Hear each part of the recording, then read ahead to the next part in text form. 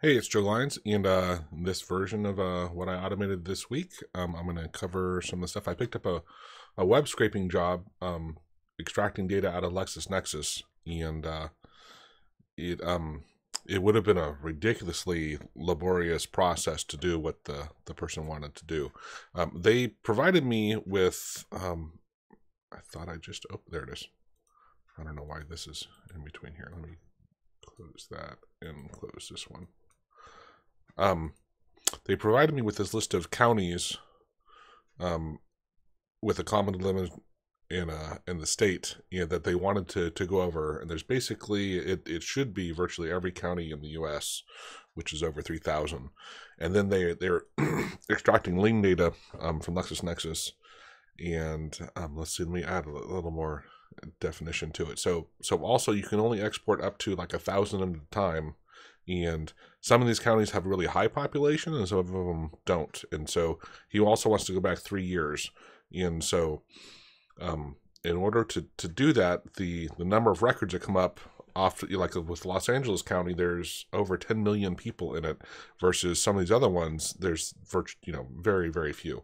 And so I thought, hey, at first I thought, let's why don't we do a better job of guessing the time span by bringing in the population for the county? And so I went to the Census Bureau, and I found really quickly found the estimated population for 2017, I think it was, for each county, and it would help us decide how long of a time frame is the right distance to do. We actually went a different route. I'll explain that here in a bit, at least topically. But so first I had to merge my file with his file, and so I came over here into AutoHotkey. Let me see my 22 files, and let's see, is that running? Yes. So I first read in the first file, store it in var, and then I created an object. This doesn't have to be global, but I had it it was in my template, so anyway, that's what I default set it to.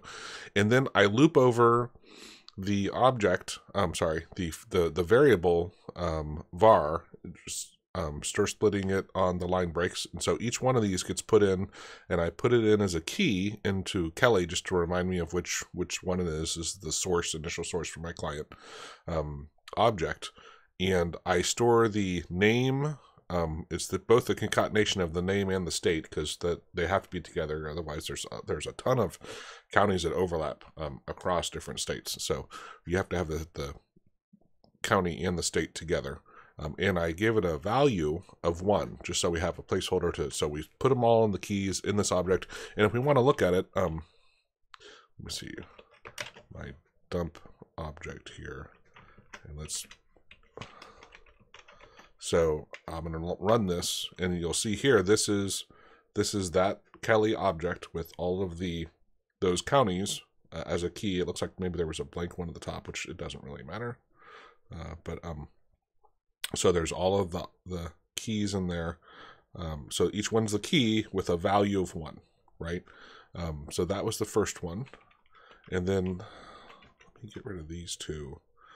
And these two, because the next part is the very similar process. It's virtually identical. The only difference is that I put the value of the population as the value instead of a 1. So I read in my Joe variable list, and let me go ahead. Actually, I don't have to highlight those. I always like to. But, so I'm going to put this down below. It looks like I already had that right there as an example. But anyway. Whoa, and something really went wrong here, didn't it? Let's try this again. Oh, I grabbed the wrong rows. And I still grabbed the wrong rows. Come on. Here we go.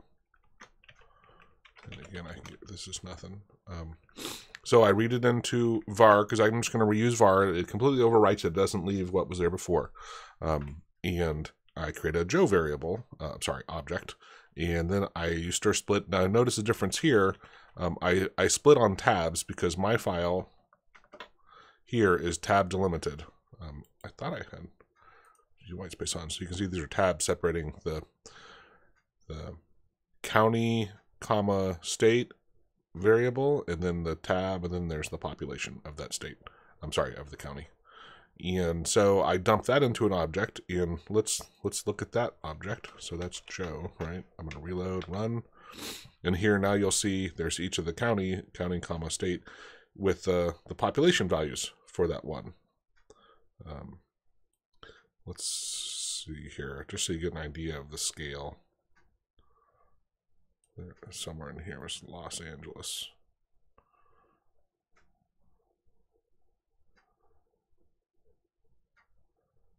There we go, Los Angeles. So look at how much larger that is than a lot of the others, right? I mean, it's ginormous. So anyway, and then I need to, of course, merge these two. And so I'm going to skip this part right here for now. So I basically iterate over the Joe object and say, you know, so this is the key value, right? Key is A and B is the value. And I say, hey, if in the Kelly object, my A in Joe, because this is iterating over Joe, is a key, then go ahead and set the Kelly objects where that index is the county state combination to the value of B, what was in Joe, right? So this is where I'm merging the two. I'm using the index of the things in Kelly and then setting the value in Kelly to what was the value in Joe, right? So here's where I'm merging the two together.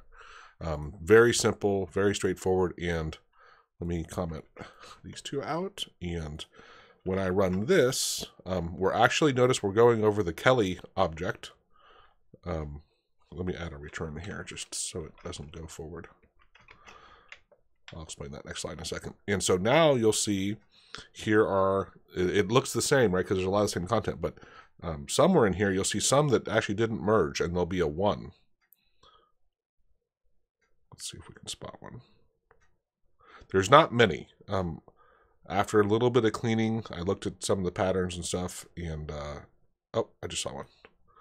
So here are a couple that didn't match. LaPorte County, Indiana, and another one, LaSalle Parish, Louisiana.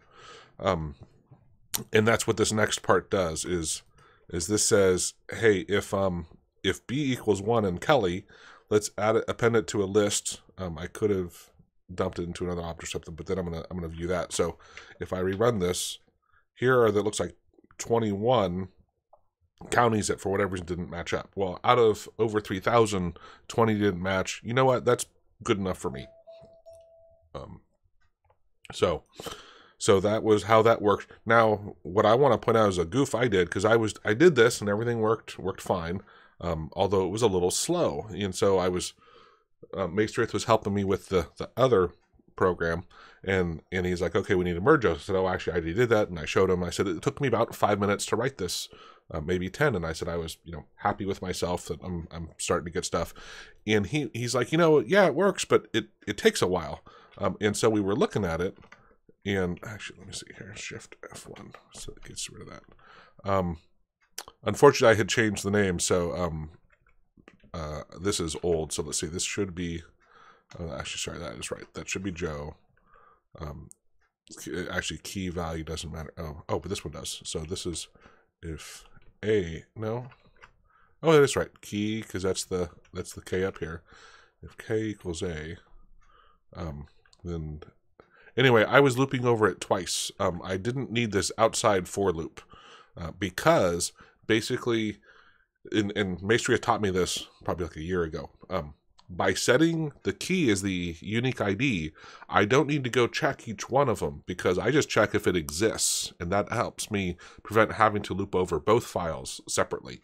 I was looping over one, and in each row I was checking, hey, is this, is this key, or I shouldn't say that, because when I wrote it, I was saying, is this value here in the other file, and then going over the next one, is this value here in the other file, but looping over each one of them, and I didn't have to do that. All I had to do was say, is this key present in that object? And so I don't have to iterate over it. So anyway, this was not bad, just not optimized code. It worked, which is what threw me, but it still, this was lightning fast. The other one took like 3 seconds, and this one, you blink and it's done.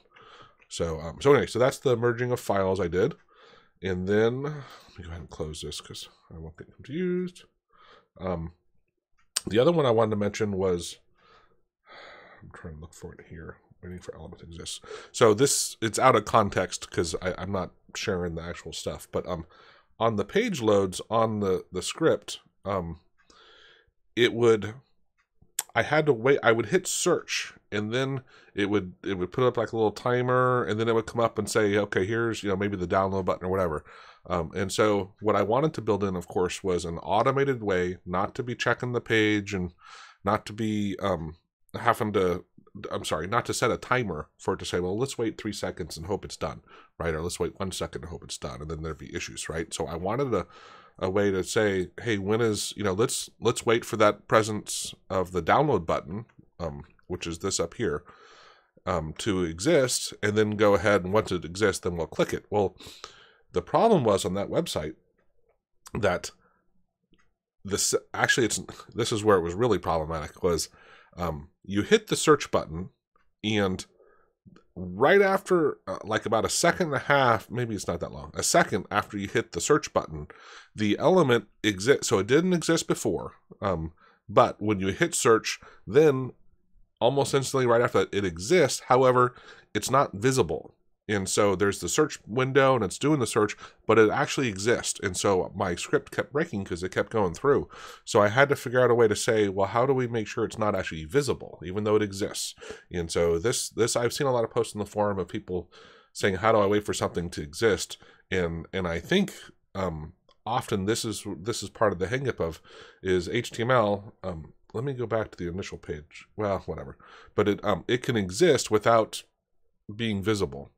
And so the first step of this is I first check to see if a pointer to the thing I'm trying to look at, so this part, first wait for it to exist. If it doesn't exist, it's going to sleep here and wait and wait and wait. Once it does exist, it stores it in this variable, and then I pass it to a function just because I want to have something I can repurpose for later uses. And it so it jumps into here and says, hey, first off, if this doesn't exist, so I just built this as a safety check, just throw up a message box saying you need to make sure, you know, the thing exists first before you jump in here.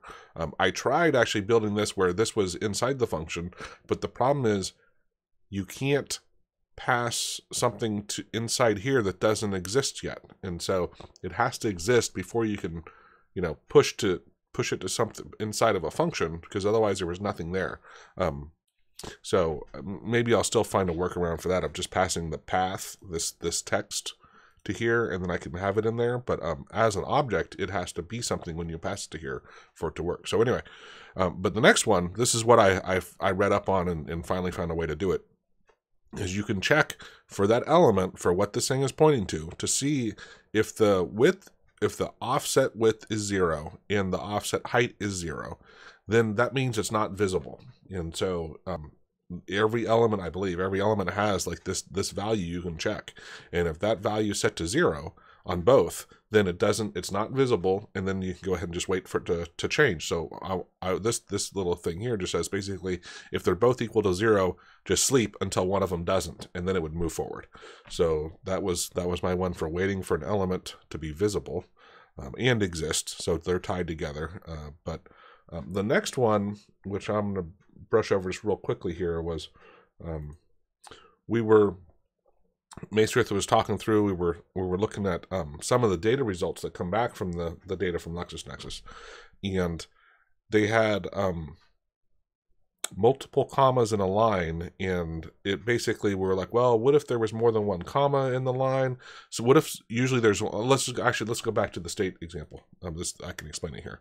So there weren't, in this case, there weren't any counties that had a comma in their name. But what if there were, right? This would have been problematic because I hate comma delimited files in the first place, right? So I always try to use tab.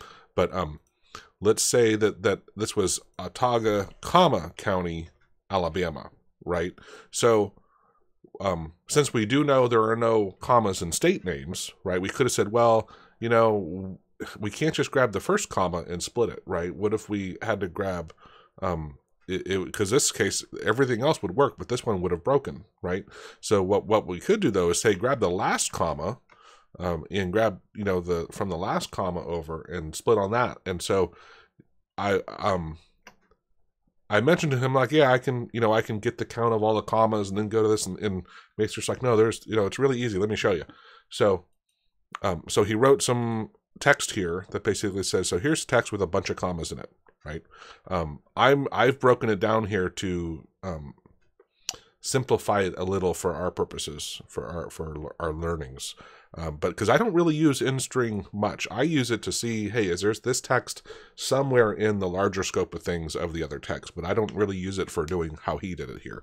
So the very first one, I gotta kill my other script first. Come on, exit. All right, now I'm gonna launch this.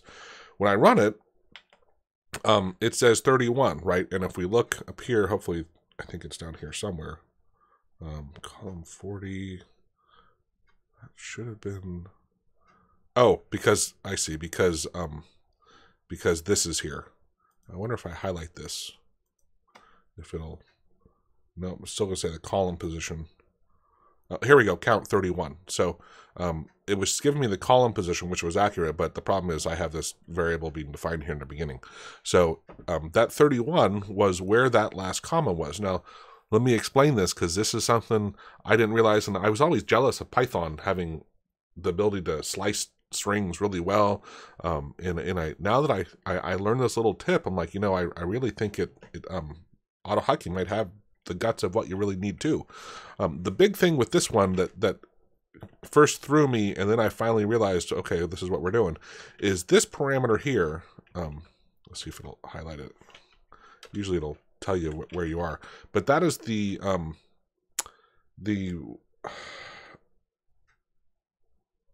where to start. Let me switch back. Oh, yeah. Let me switch something else and come back and see if it'll. Or I think if I can do update, refresh.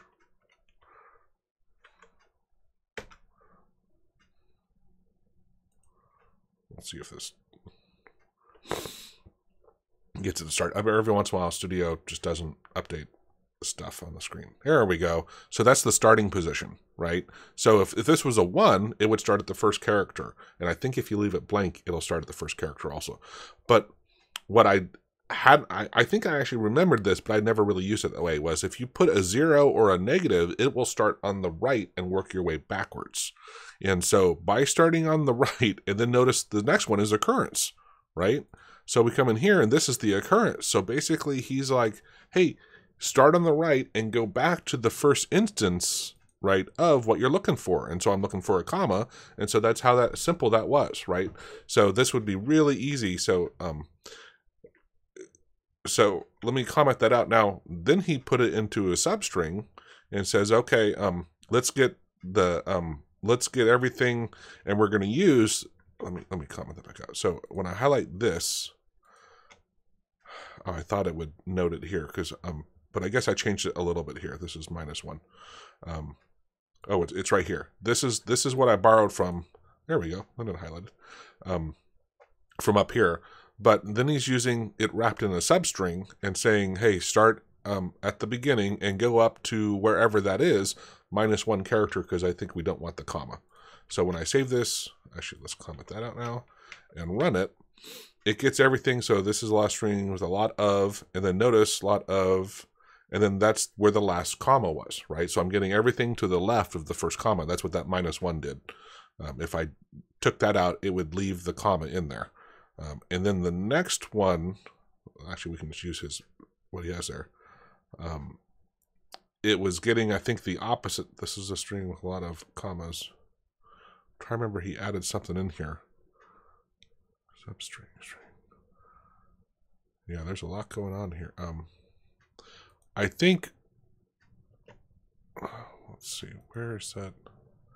Boy, I'm not sure what, oh wait, there's the substring. String position 1, string, comma, and then he's getting,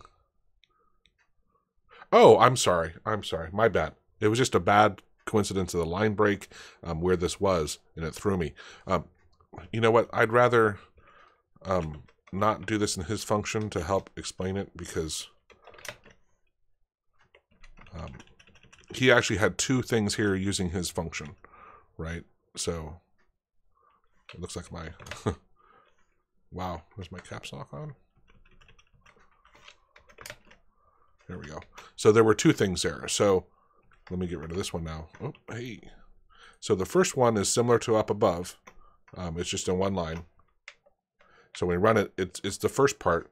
The second one, this is saying now get that +2 position, and it's getting the everything after, right? So he was leveraging his, which I love, his message box function, but I didn't realize that commas was on the second line because it was the second parameter. It was this part of what he had wrapped up into here, and then he was just using his function. But he was just demonstrating here now. Go ahead and get that same thing +2 where that position was, because we stored the position in POS, and then we're adding 2 to it and get everything to the right. So anyway, I've been doing, let's see, I'm trying to think of anything else that I worked on that's easy to share, but I think that's the bulk of it. That Lexis Nexis. So the other cool thing in that Maestrith figured out, and this is where like his ability to loop over things is really amazing.